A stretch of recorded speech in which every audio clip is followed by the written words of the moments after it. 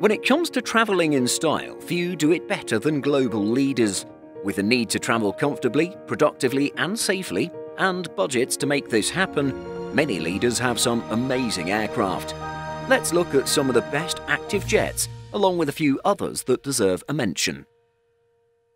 Presidential and head of state air travel was relatively rare before the Second World War. The British were the first to introduce dedicated VIP aircraft. 2 planes were adopted by the Royal Air Force for royal and government service in 1928, becoming known as the King's Flight from 1936. In the US, Franklin Roosevelt became the first serving president to fly, heading to Morocco in 1943 on a Pan American World Airways crewed Boeing 314. The first dedicated aircraft to carry the president was a modified Douglas C-54 Skymaster, nicknamed the Sacred Cow. Roosevelt used this in 1945 to attend the Yalta Conference in the Soviet Union to discuss the post-war situation in Europe. Today, many countries have some form of dedicated transport, often operated by special military units. Today, many leaders are turning to more private vehicles because it's always safer, it's always more trusted, and it's more comfortable to have your own way to move around. With these leaders spending much of their time in the air, they need as much comfort as they can get. Some of the most important political decisions in the world were made while in the skies, so it's a crucial aspect to have in the modern era. Quite a few countries don't have such aircraft though, instead using commercial options or hiring aircraft when needed. Some notable countries that don't operate dedicated aircraft include Austria, China, Israel, New Zealand, Norway, and Singapore. Some VIP aircraft remain quite simple, while others are flying offices or even palaces. In this video, we'll take a look at just a few of the most outstanding aircraft. The US President's transport needs no introduction. Without a doubt, it's the most recognized and well-known amongst all VIP aircraft. It's also one of the best equipped and most expensive, a suitable start to our review. The current main aircraft used are variants of the Boeing 747-200, designated the VC-25A. These iconic blue and white aircraft were introduced in 1990 and are officially named SAM Special Air Mission 28000 and SAM 29000. There are plenty of features in these jets that a commercial 747 does not have. It has defense countermeasures to disrupt heat-seeking missiles, technology to jam radar, and extensive communications facilities. It can also be refueled in flight. As we've noted in other videos, the US will soon have a new and improved Air Force One. In fact, a pair of 747-8I jets are currently undergoing extensive refit. Interestingly, they are being modified from aircraft ordered for failed Russian airline Transaero, who never took delivery of the pair. Reports suggest that President Trump has called for a more lavish interior and larger beds. He also wanted the color scheme changed for the first time since 1962. What do you think of this new design? Moving on. Saudi Arabian Prince Al Walid's extremely lavish Boeing 747 likely takes top place for most lavish jet.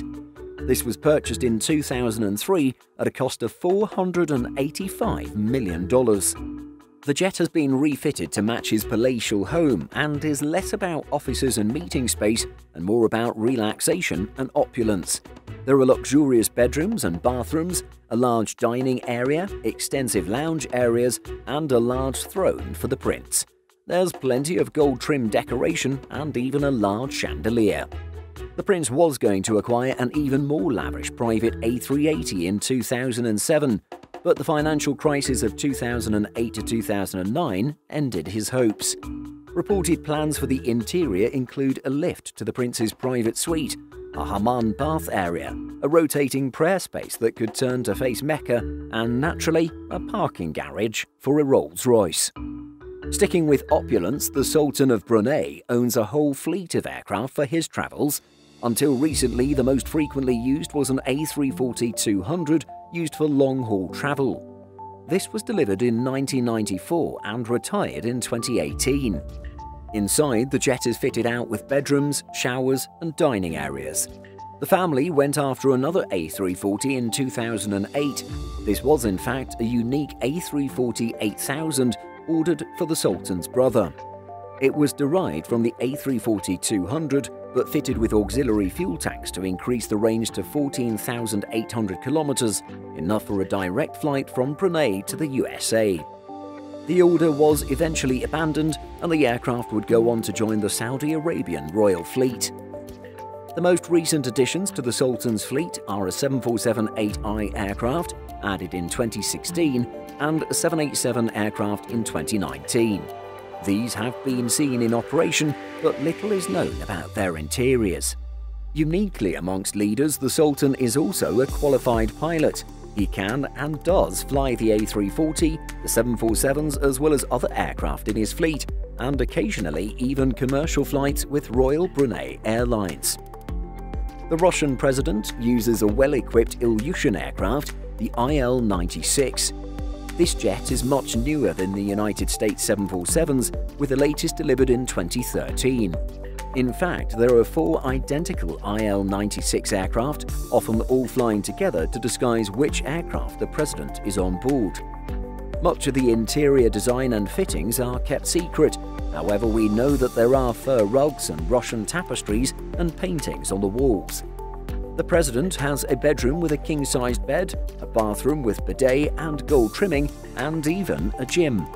These IL-96s are also set up with a full communication suite and air defense countermeasures. There's also reportedly some form of escape pod.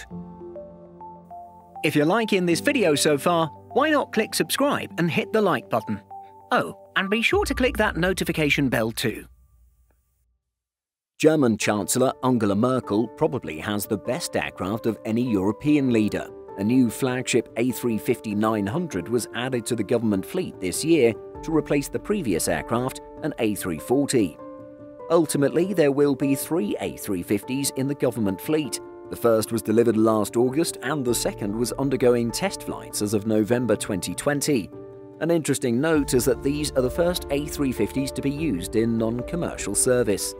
While the first aircraft was delivered with a temporary cabin to get it into service quicker, the next 2 will be fully fitted out with office space, cabins and seating before the first one is then refitted similarly.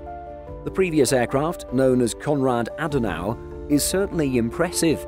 It featured bedrooms, offices and lounges. It even apparently has a soundproof room, presumably for those super top-secret conversations. Of course, it also had missile defenses and extensive communications features. Hopefully, the new A350 will be more reliable than its predecessor. In a well-publicized incident in 2018, Merkel arrived late for a G20 summit in Buenos Aires after Konrad Adenauer developed technical problems. In a significant downgrade, Merkel had to switch to a commercial flight with Iberia. The French presidential fleet's primary VIP transport is an A330-200. However, there are also several A310s and 2 A340 aircraft that can also be used. The A330 was introduced in 2011, converted from previous passenger use by Swiss Air. It takes the call sign COTAM 001 when in official use.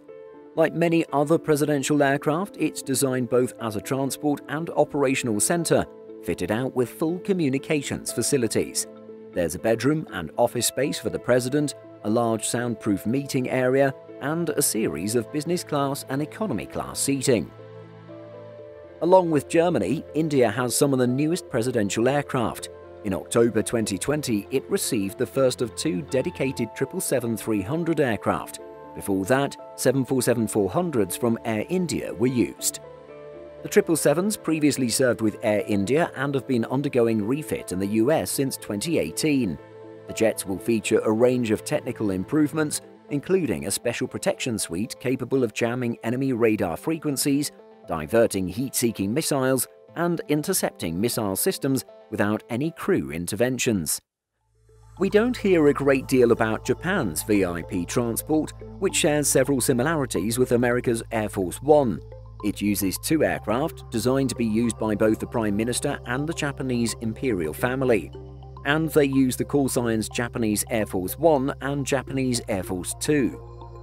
The first two aircraft used were modified 747-400s ordered in 1987 and entered service in 1991. Fitted out with a VIP cabin at the front of the lower deck, they also include ample amounts of passenger seating and office space. Both the rear cabin and the upper deck were fitted with close to standard seating. This allowed dual use of the aircraft for overseas evacuation or troop deployment missions. However, the 747s were replaced by two 777-300 aircraft in 2018. These only started service in mid-2019, and we've yet to see details of their fitting. We know from Japanese media that they contain private cabins and office space, as well as 21 business class style seats and 85 economy seats. A few other aircraft fall outside the realms of crazy or extravagant, but are certainly worth a mention. The UK Prime Minister and members of the British royal family are looked after by the Royal Air Force's 32nd Squadron. The main VIP aircraft is an Airbus A330 known as the RAF Voyager. So back in the 1920s, it was actually the British monarch that was the first head of state to have its own private aircraft. So it makes sense today that the United Kingdom wants a similar plane to represent its country today. In fact, following its paint job in November, it first transported Prince Charles to Berlin, so its first passenger was still royalty. Downing Street put it perfectly. What better way to represent the country around the world with a suitable and a great-looking aircraft? When not in use for VIP travel, this serves as an air refueler for the Royal Air Force. It's more subdued than other leaders' transports, and there are no luxurious cabins or extensive office spaces. Instead, there is simply a series of standard cabins with 58 business class style seats and 100 economy seats.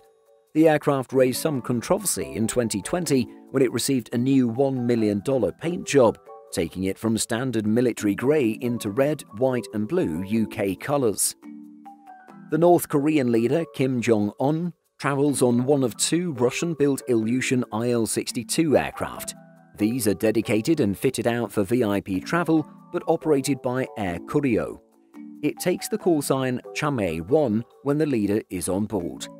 It has been in service for 39 years, making it the oldest aircraft in presidential use. In fact, very few commercial aircraft are older than this.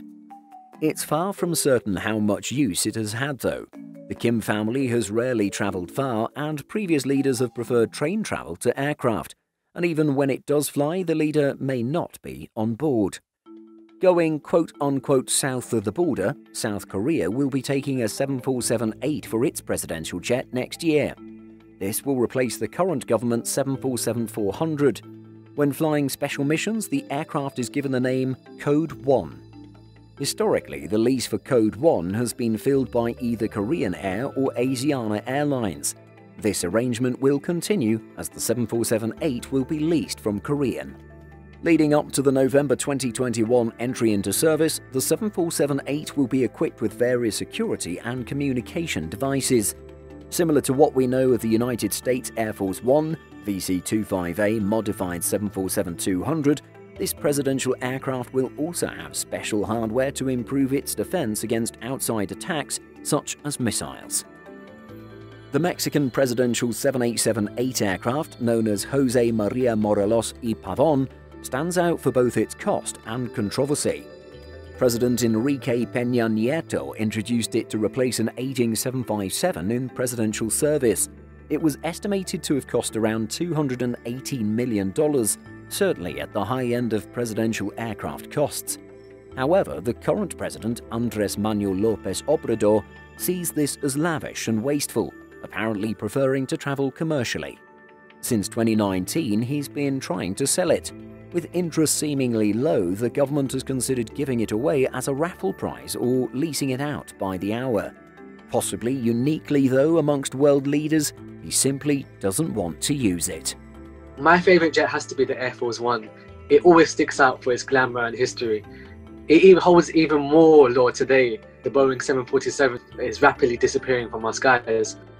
The 747 marks an iconic era in American aviation, and what better way to represent the leader of the country? If you had a choice, which presidential jet would you want to fly on? Let us know in the comments. Did you know that we publish over 175 stories every single week on simpleflying.com? Be sure to check the link in the description for more great stories just like this. Thanks for watching, and be sure to like and subscribe before you go.